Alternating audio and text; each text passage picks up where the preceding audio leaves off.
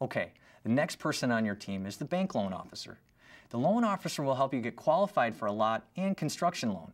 They'll educate you on the submittal package and what specific information you'll need. Ideally, you'll find a loan officer that specializes in construction financing, and even better, owner-builder residential construction loans. More to come on the financials later. If the lender works with owner-builders on a regular basis, they'll usually have a packet of information that'll help you gather information and can guide you through the financing process. They'll also inform you of the process for paying your vendors and will help you with insurance requirements. This is probably a good place to emphasize that insurance thing again. Make certain that you have adequate general liability insurance to cover you in case someone gets hurt on the job site. You'll also want builder's risk insurance to cover damage from things like fire, wind, and vandalism. You get the idea. If you're putting an addition on your home, check your homeowner's insurance to see if new construction will be covered. Now back to the loan officer.